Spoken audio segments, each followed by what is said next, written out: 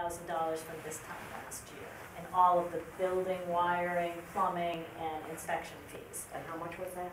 It's down 101,000 from last year. And I'll be putting all of this into the thing that'll be in your packet. Medicaid from the schools, I'm very concerned about. We budgeted 227, we've only received 83.9 to date. So I know that it's going to fall about $40,000 short, but I still haven't seen any more money come in since then. So I'm working with the schools to find out what's going on there. As we knew before, parking ticket revenue was down. We're down $3,000 from this time last year, and of course that's with the fee going from 10 to 15. So you know, we already have discussed some of the reasons why that might be. And then our reimbursement for PVTA, what was budgeted and what we got was $21,000 less. So some of the good news is counteracted by the bad news. So I don't think that there's going to be any great windfall at the end of this year, but I think we're holding our own as far as revenues. Have you been able to estimate how much we saved over last year on snow? I have a call into Ned on that. Right now, snow and ice is $40,000 in the red. And I know Ned was going to fill the salt shed for another $40,000 because we thought that was a wise move, you know, to do. So, and I have a call into him to find out if he runs a crew. You know, does he keep an overtime crew on for snow and ice? So I've got some questions for him around that. But I had been thinking we might go as much as $300,000 based on history if we go 100.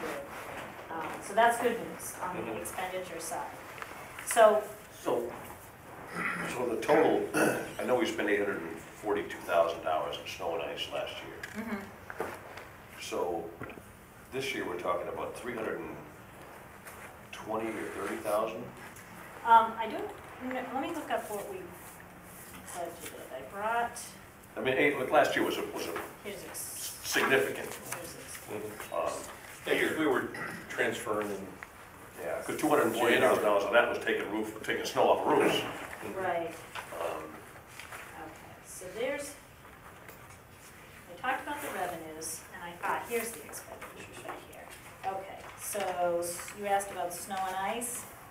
Snow and ice, we budgeted 326, and we have expended 365. So we're 40 in the hole there. So on the expenditure side, the places that I have some concerns about, everybody's payroll is running pretty much as expected, which is good. We're going to need to add a little bit, maybe $2,000 to the treasurer's salary account because, as you know, George was out for a significant period of time, and I had to pay Chris Bissell out of grade pay, and I brought in Melissa Zawadsky for a few hours a week as well. So that'll be a small transfer there. Legal services, I do believe we're going to need more. We transferred $50,000 at the last meeting. We have spent to date $95,000 and we budgeted $96,000. So at the moment there's about $1,200, but I do think that we'll need the $50,000 we just transferred and potentially $50,000 more. This is lucky from East Hampton that filled it. That was a Friday. Yeah, I had just on Fridays. I had Melissa Zawadsky come in on Fridays and do the things that Chris Bissell was not able to do. But I have to say Chris Bissell did an absolutely fabulous job keeping that place going in George's absence. So legal services I'm a little concerned about. I want to look at central services. Munis is down today, so I wasn't able to get in there. Central services payroll is a little bit over budget, and I need to look at that. It's nothing terribly significant. Munis is down again today? Munis is... This is for an upgrade. This was a planned outage. Oh, okay. No, last week it was a disaster too, wasn't it? Last week was something else. Yeah, was not expected. But the Munis, we're upgrading, so we're closed from today till sometime tomorrow. Are we moving our control out of here to another location? Is Munis going to be controlled from a different locale now? That's what I understand. I'm looking into the possibility of moving to a cloud-based system, meaning it would be done over the internet rather than residing here locally. but we're still doing it locally. Oh, okay. I'm just curious, I just heard it Yeah, being kicked we're around. investigating that possibility, because it is an option to have it reside at Munis, and we just log in online. Yeah. And then they would have, Their gurus could keep it working. they would keep the servers and the storage and all the other pieces. Their expertise, so there must be a cost. Yeah, that's what we're trying associated to with that. determine, whether it Yeah. would be a savings to us in the long run to migrate to that system. That saves us the hardware Yeah, and it works. and it also works. the technicians that have to keep the hardware going and all that good stuff, so. Okay. Yeah, so we're at the MMA conference, there was a number of communities that did presentations on that and some other systems. So we've been trying to get them to come out and do a presentation about maybe our moving over, if it makes sense. Okay, thank you. So kind of just to sum up the areas that I'm concerned about on the expenditure side. Police overtime, the chief had told us early on that he thought that this might be the first year ever that he might have to request additional appropriation for overtime.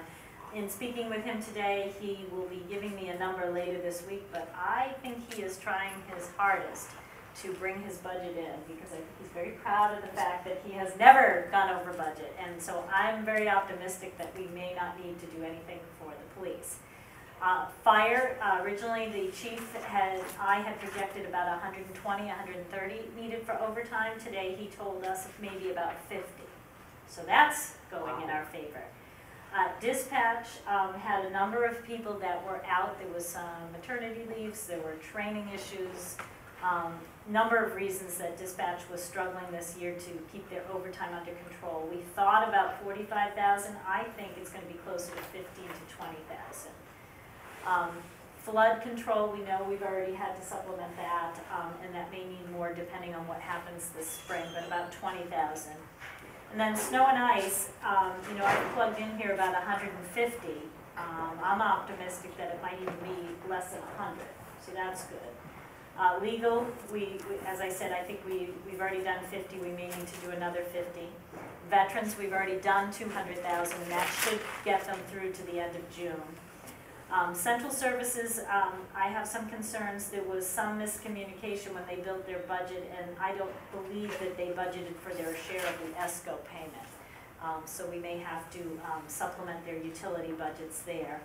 And then unemployment depends on who's on and who's off and that kind of thing. So we had $1,101,298 of free cash.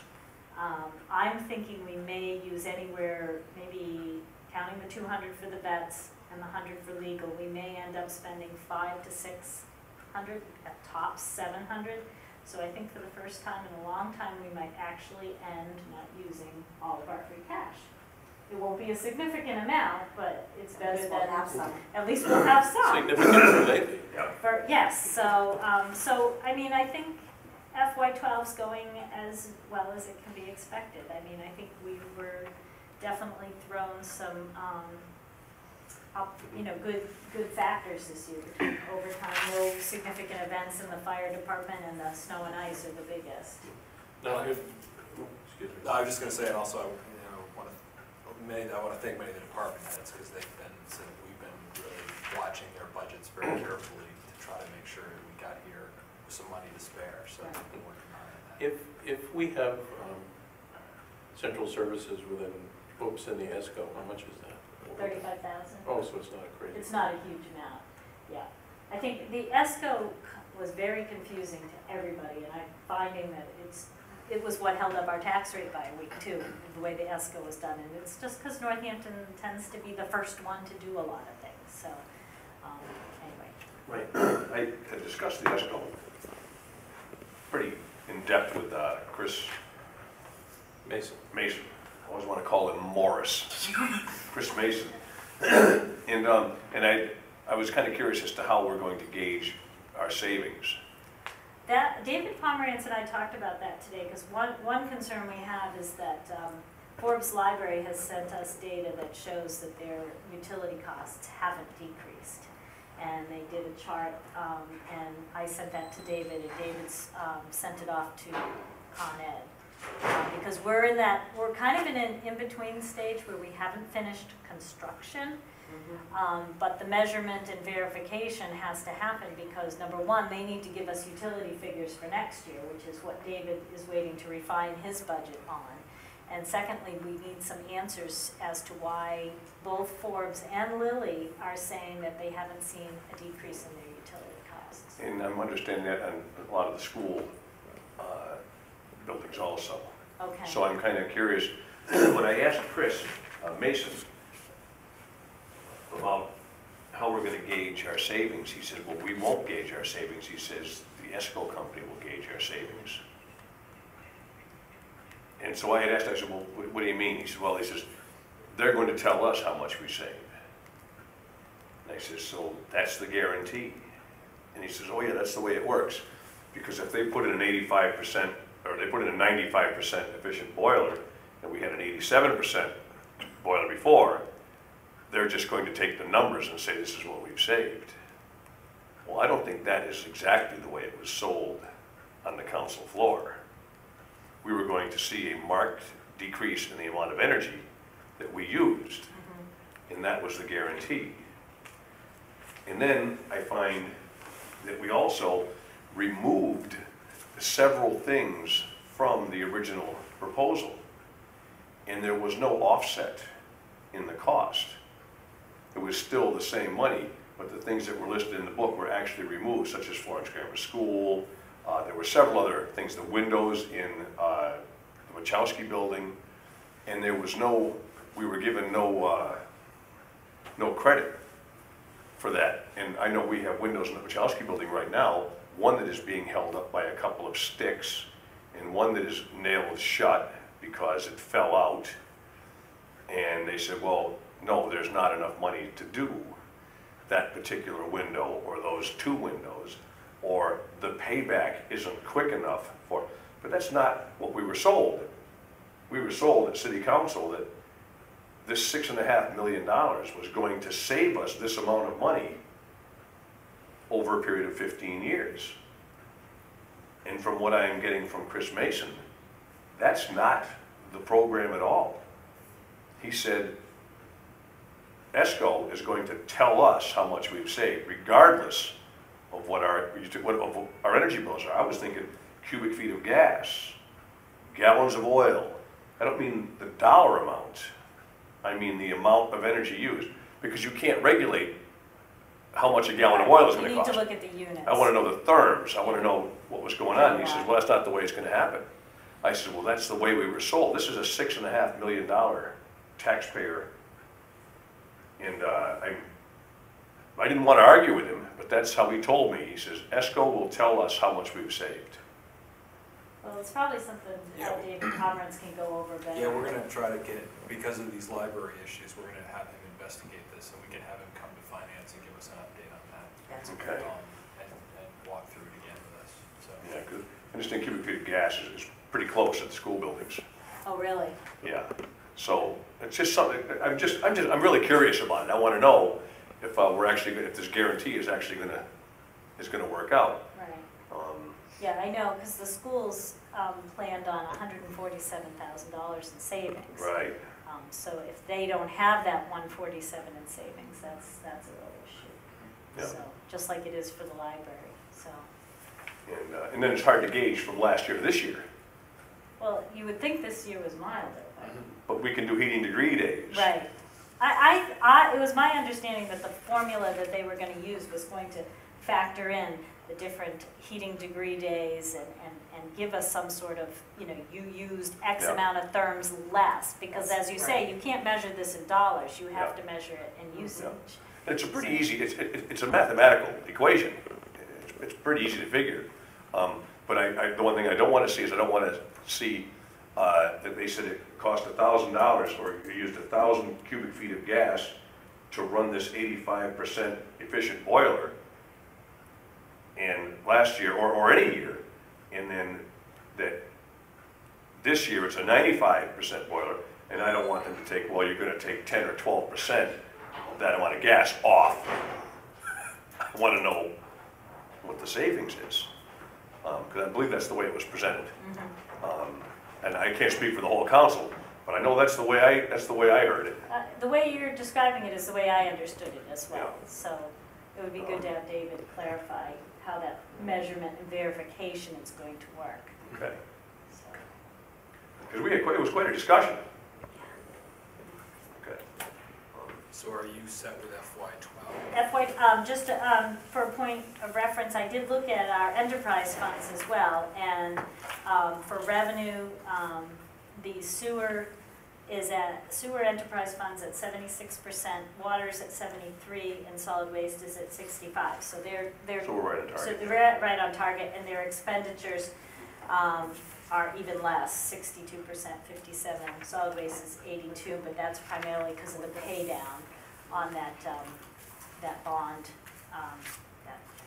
that short-term borrowing. So the enterprise funds look in good shape, the general fund looks in good shape, and I didn't have a chance to look at the ambulance fund, because Munis is down for a day, but I will by the time you get your report next week.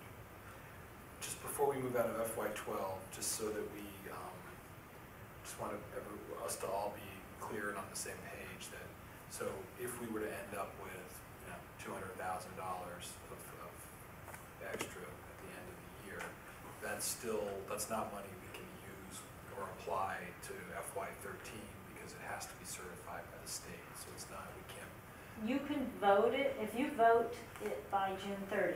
So we could appropriate. So if we thought we were gonna have 200,000 and you wanted to use 100,000 in FY13, as long as we voted it before June 30th. But as of June 30th, free cash Exactly. disappears until it reemerges in December. Yeah, okay, I just want to, so I want to be careful, we're talking about, these are still projections at this point, because we don't know what's going to happen between now and the next, in the fourth quarter, so. But second meeting in June, we could plug some holes if we needed to. Yes, free cash. We can still fiddle with the budget up until the 15th, of July. Hmm. We got like 2 We've done weeks. that. We got 2 weeks after the, Yeah, I always thought that after July 1, you could do your previous year. yeah, you can do previous years. I'm not sure, I didn't know you could do votes for your coming year. But I suppose you can, because you can do those You're in August. the Yeah, year, yeah, but I yes, think you can. can still fiddle a little with 12. Yeah, That's why we always meet before the 15th. We always have our right. Yeah. second meeting just a Just in little case early we have sometimes, to, so we yeah. can, I'll fix double this. check, but if we're in that position and the mayor wants to do that, I'll check with DOR just to yeah, make because sure. our one meeting is always before the middle of the Yeah. month, Right. so. So I'll find out if we wanted to appropriate some free cash, if we do it the first meeting in that In July. 15-day window, is it still okay? We've actually had free cash certified as early as first week of October too. And as late as February, the end of February. All right. Oh, this is a full reval year.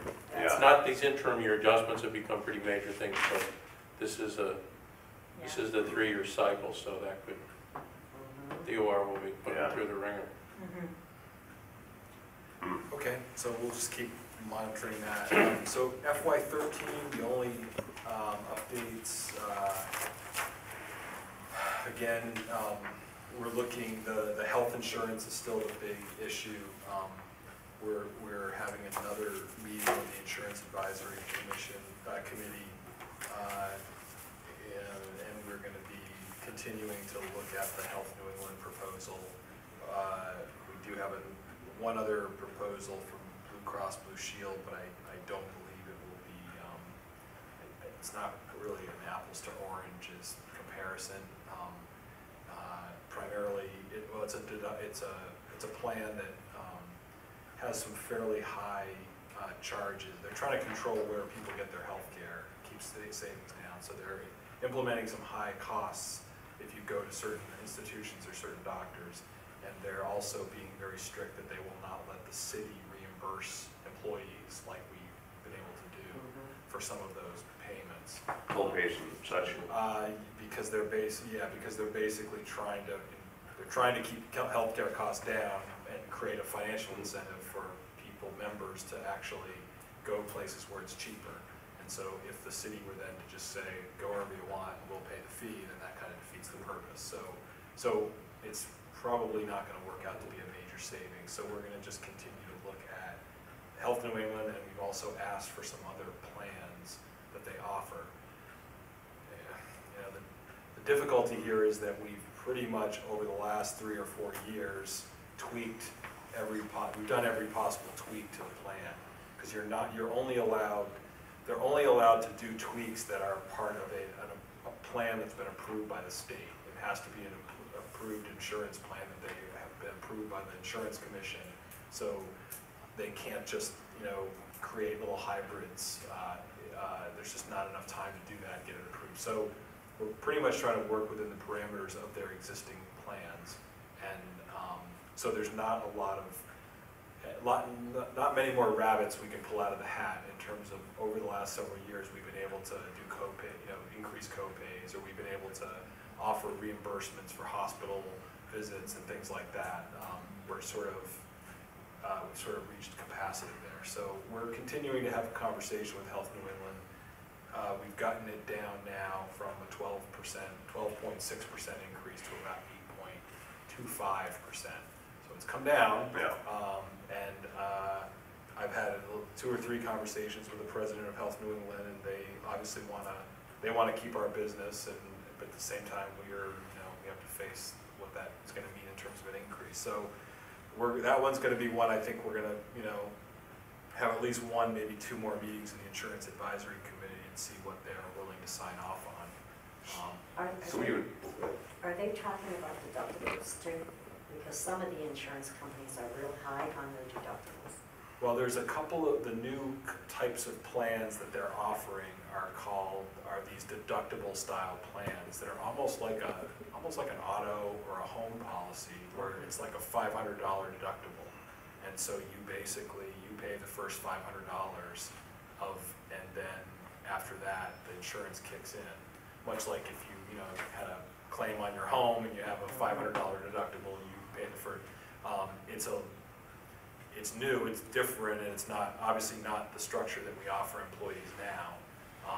And when they discussed it at the last Insurance Advisory Committee meeting, there was not a lot of cheering or excitement about that type of a plan. Because basically, if you had to go get an X-ray or an MRI, you'd have to come up with $500 right, on the spot. So that's going to be a challenge. So you said we're down to 8%. Last we heard it was at 12. Yeah. So you're down to 8.2. 8.25, 8.5. So we're just under $900,000. So basically, what we're looking at is $950. Yeah. That's the increase at 8.25. And so with all the other projections that we're looking at in terms of new revenue, the deficit that we're looking at right now is about 786 as of today, projected as of today. In terms including the health? That includes the health, yeah. So that's where we are, and we're continuing to try.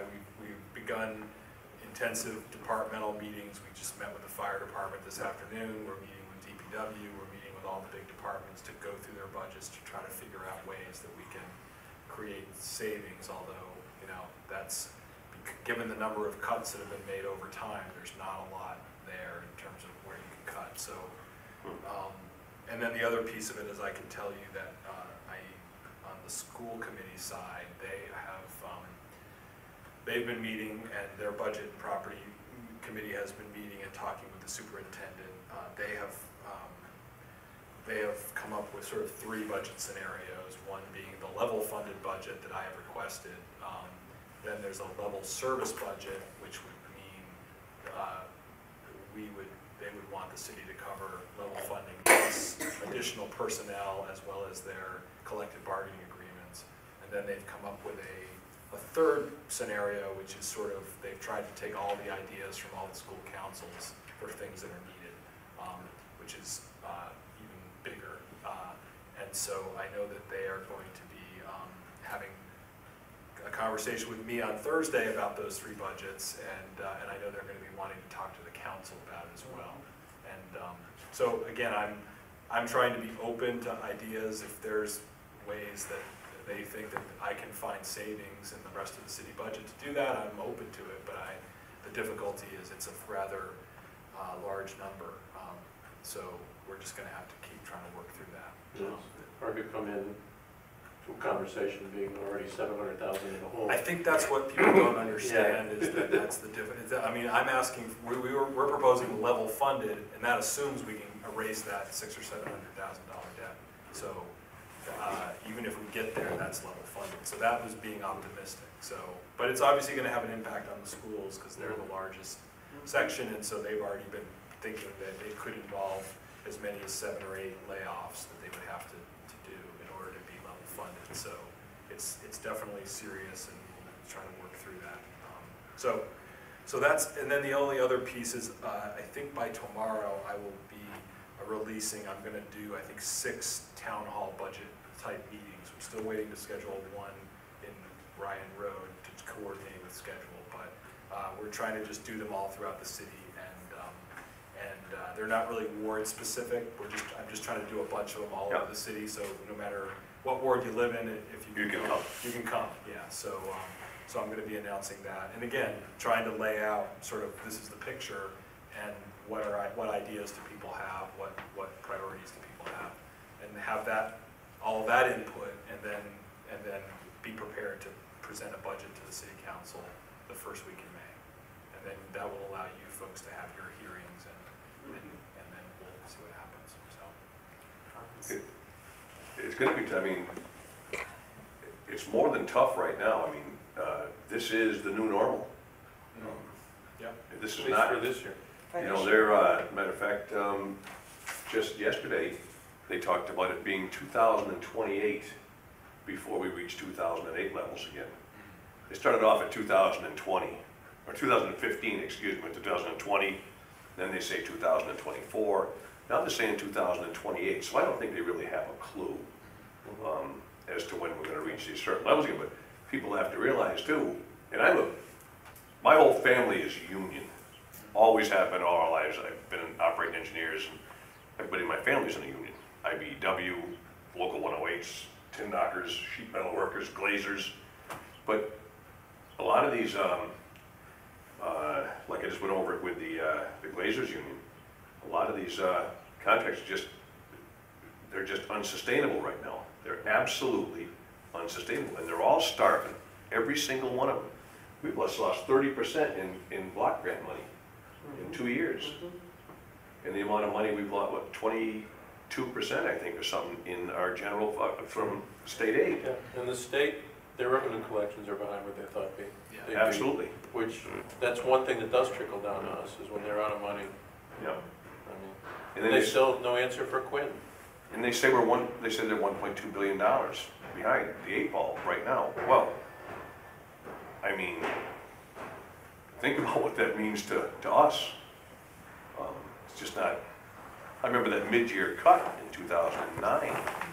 It was murder. It was only $500,000, but it nearly killed Put us. us in a revenue deficit. We robbed everything. We robbed overlay, our surplus. We went into trying collecting old personal property tax out of overlay and writing it off that, so the Department of Revenue wouldn't kill us. So I don't know who's got an answer for this year or next year. According to Joe McCarrion, next year could be even worse. Yeah. Well, they put us in a revenue deficit and then penalize us in the next year. well, the other piece that I keep needing to make sure I include this asterisk, which is all that stuff about 213, but we also have a number of open contracts that we're trying, so we don't even know what those impacts will be. People that have been going for several years now without any increases, so that's a whole other thing we're trying to factor in as well. So And that has to end somewhere. I mean, Exactly. it'll only take it for so long. exactly, yeah. And, and we say that it'll only take it for so long, but what the hell do you do if the money's not there? True. Yeah, I know. Yeah, I know you know. And then we have to pay 99 weeks of unemployment. I didn't expect you to come out with an answer. Yeah, I exactly. was just making a statement. And buy lottery tickets, that's all, Yeah. you know. No, all hopefully- local properties not doing it. Don't buy I'm lottery. just kidding. It's just No, because they're not gonna give you the money back anyway. Yeah, It's a fool's errand. yeah, I'm just, you know, figure out some way It's to. going But- down. Yeah, I don't know how, I have no answers. Yep, okay. No magic bullet. Well, I think it's just, I mean, it's what we've been trying to do since December, sort of tighten our belt. Yeah. and just be ready for this new environment that we have to operate in, so. Susan, how much do we get from the water? The states? Well, They one don't third call of it what they lottery promised aid us. anymore, What do they they call call it it? additional, no, they call it unrestricted Unrestricted. government aid. Well, there was a big I article in think the it's like- paper that we're not gonna get as much again because it's going down. Right, I forget what that is, on the revenue side, I have it. Remember the first year we got what they told us they were gonna give us, and after that we got a third, 3.4 million. 2.4 And we million. had 3.7 in 11, so, and it just keeps going down. So we lost 300,000. And Well, it's no big deal, that's only half of what our what 9C cut was in '09. I think the hardest thing for departments is we say level funding, and when we say level funding, usually people jump to say, oh, okay, that's worst case scenario. Level Well, funding is best case yeah. scenario. And And it's hard because the little departments, the 1, 2, 3 person departments, they you don't- can't touch them because they become dysfunctional. Right. They don't work anymore. No. It's only the big departments where you can actually do anything because, you got 2 or 3 people in an office, what can you do? Level funding is still a cut, I don't care how you look at it, it's still a cut.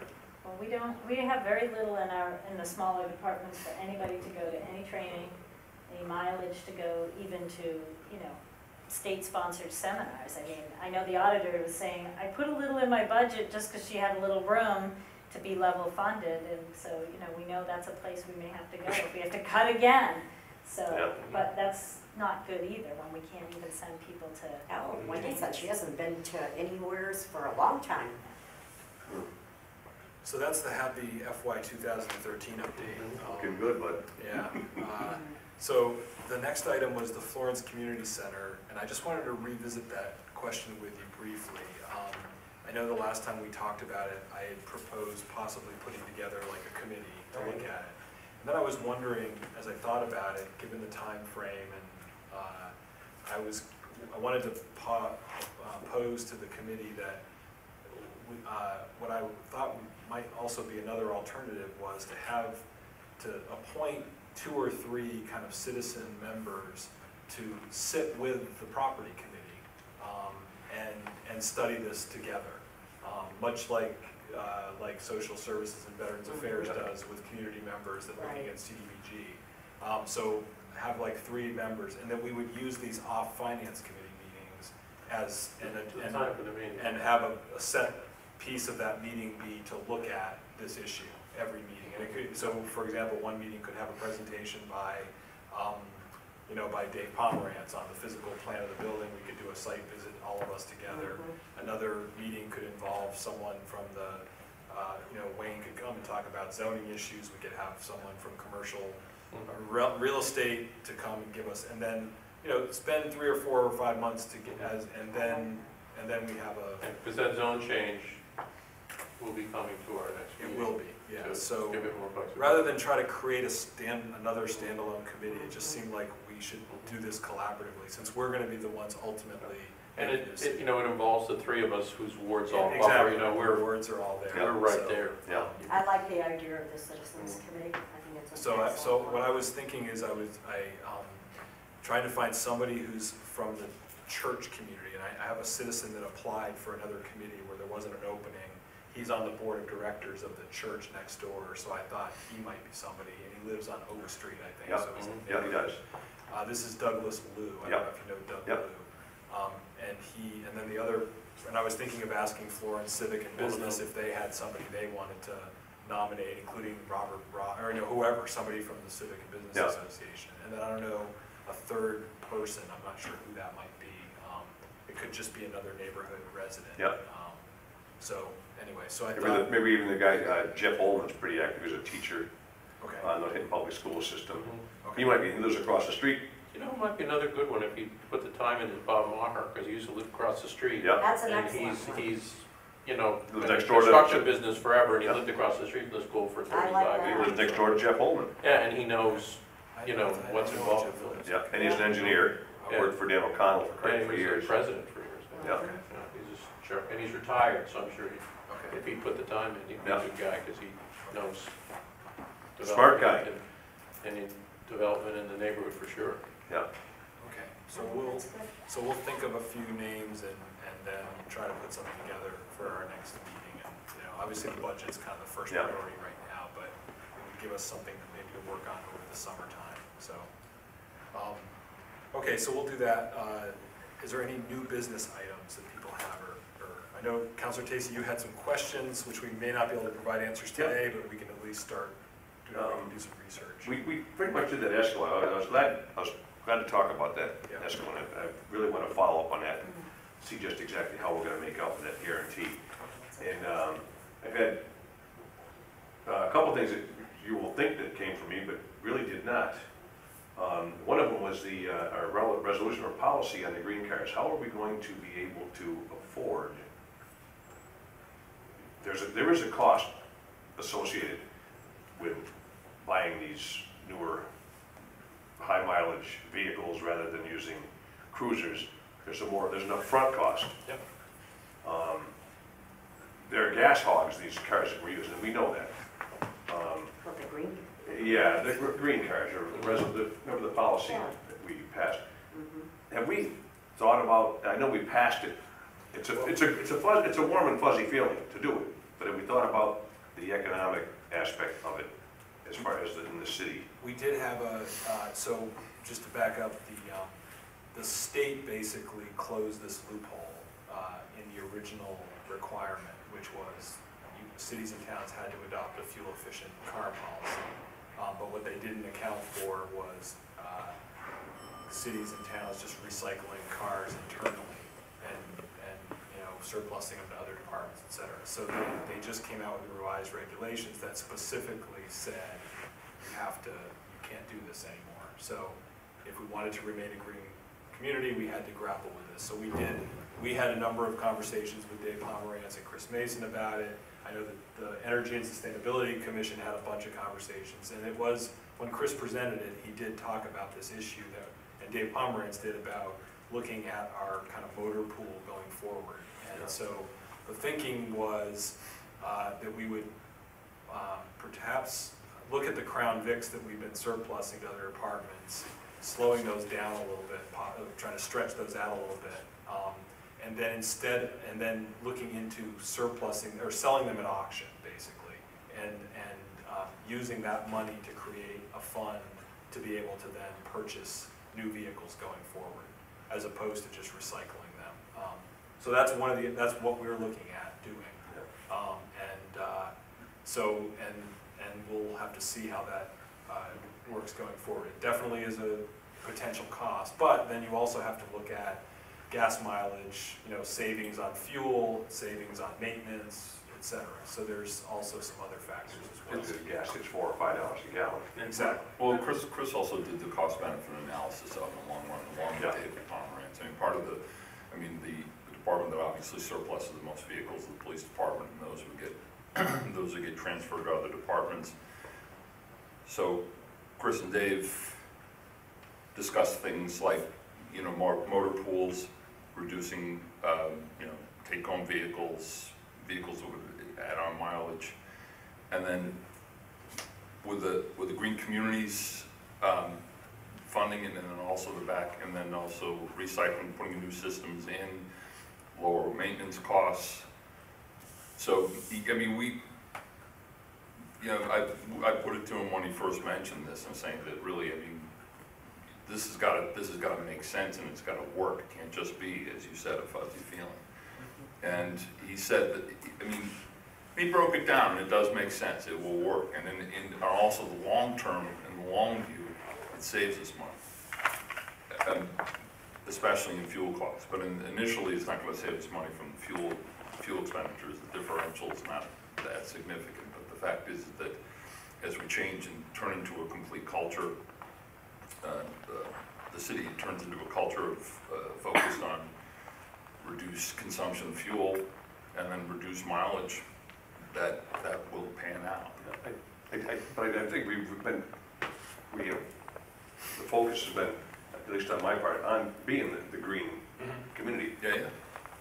But in the long term, as people were talking about a $750,000 shortfall now, this is the short. I mean, the long term is great, but how do we get it out of the short term? How do we get it now to get, when we're short this, you know, I'm just thinking it- outside here. I just, Well, they're all reasonable questions. They're questions that I asked as well, and I know that the mayor did as well.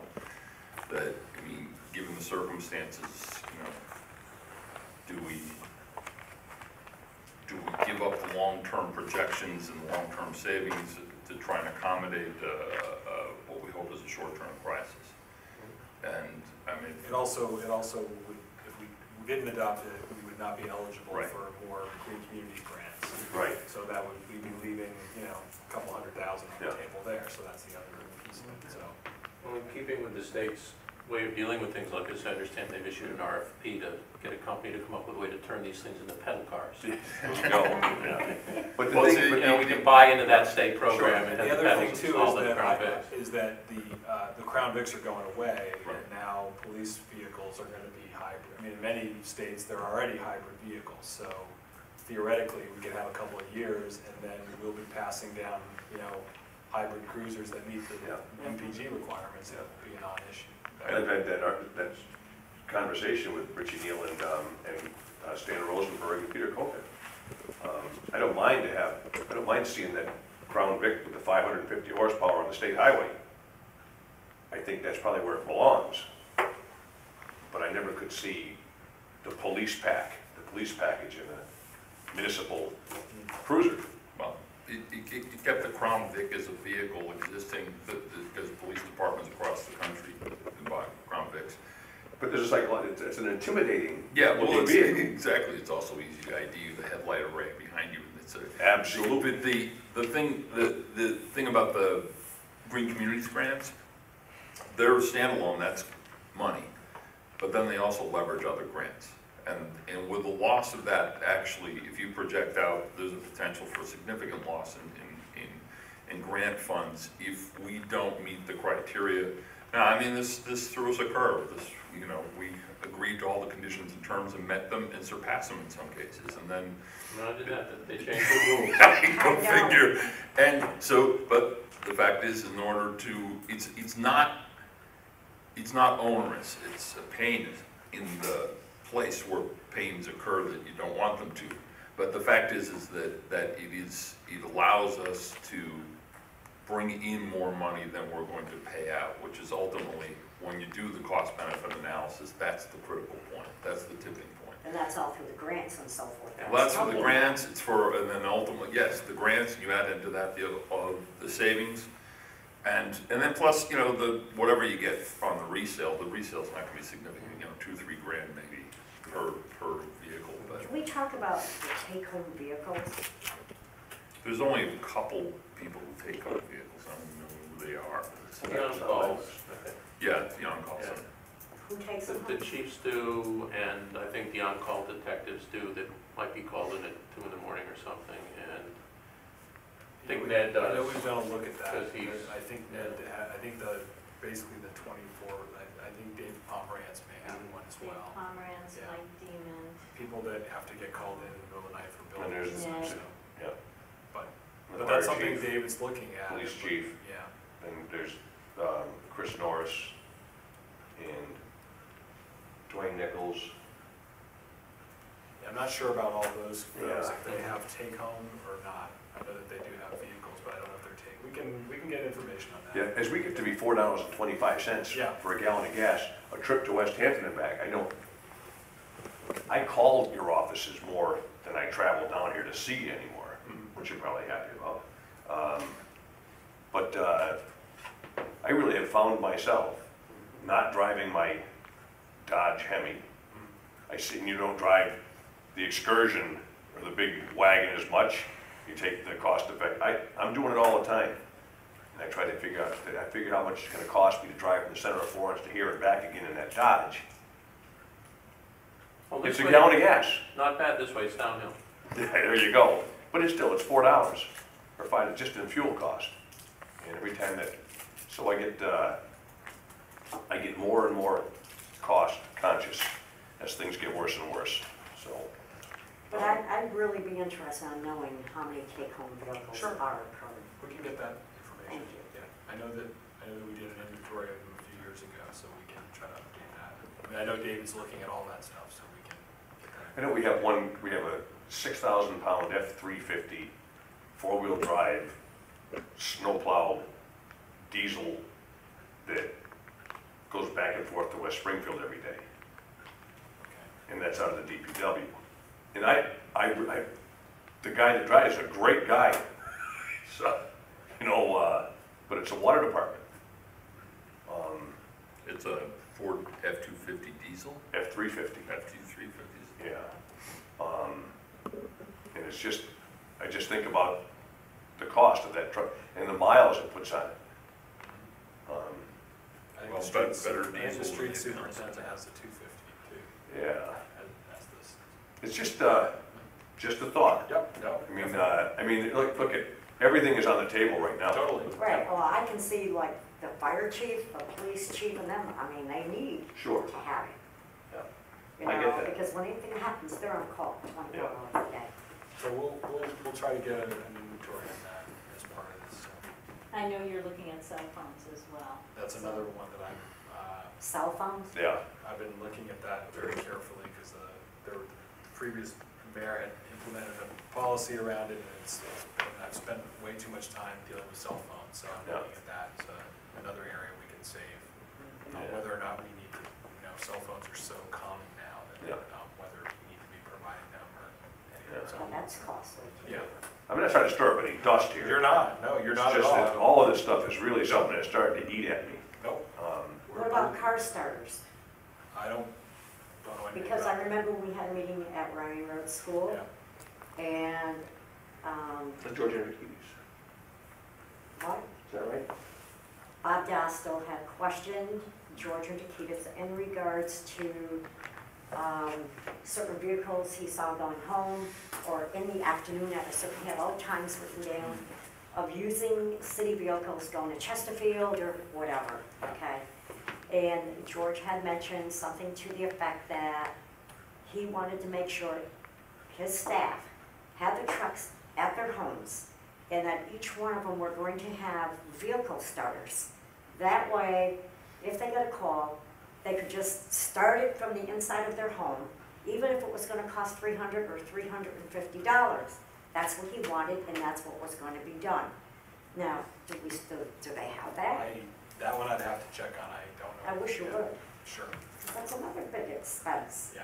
Well, if they have them, we're not gonna If get they were installed, Well, no, you it's, can't yeah. get them now, the horses but at the barn, but I don't know about that one, we can check into that. Yeah.